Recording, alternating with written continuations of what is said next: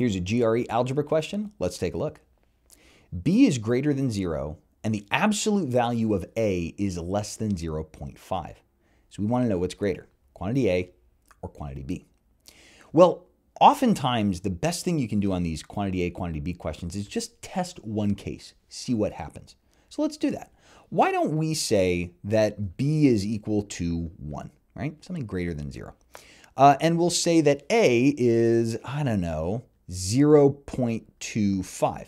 Now, very importantly, A, we don't know if it's positive or negative. We take the absolute value of A, it's less than 0.5.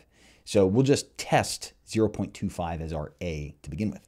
Okay, so 0.25, the absolute value of 0.25 plus 1, right, is 1.25. And over here, it's 1 times 0.25, so 0.25. Okay, I have one case where quantity A is greater than quantity B. But here's the question of the hour. Is that always true? Could there be one counter exception to this rule? And if there is, then we would have to choose answer option D. For now, though, let's get rid of answer options B and C, right? We have shown that in one case, quantity A is greater. That's enough for now. Now we want to try to disprove it. Well, the most, I think, straightforward way to try would be to make a negative. Let's see what happens then. Let's make a negative 0.25. Well, the absolute value of negative 0.25 is 0.25. So once again, we get 1.25. That's 1 for B plus 0.25 for the absolute value of A. And over here, we get negative 0.25. So we're even worse off, right? Quantity A is still greater again. So we've found two cases where quantity A is greater than quantity B. And if you're, I don't know, comfortable with it, you can go ahead and pick answer option A.